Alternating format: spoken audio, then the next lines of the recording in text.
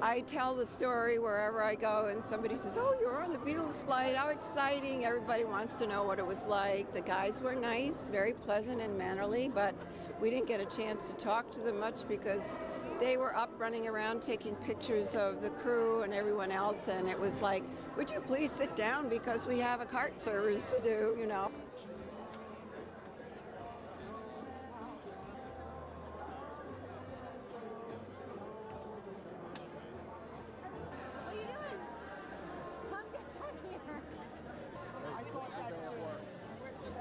And it's thrilling to be here. It's a bit emotional as well, and didn't quite expect the amount of people, but we're just sort of looking forward to a celebratory weekend. That's what we've come for, to celebrate.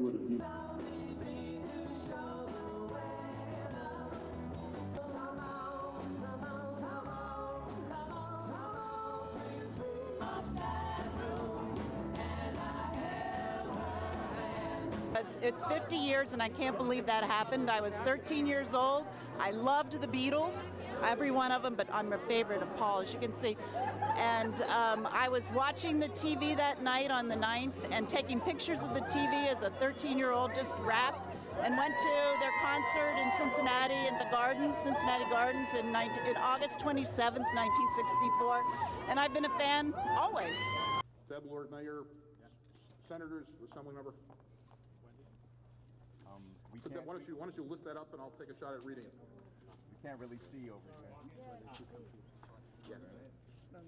Can they all... Any questions for the Lord Mayor?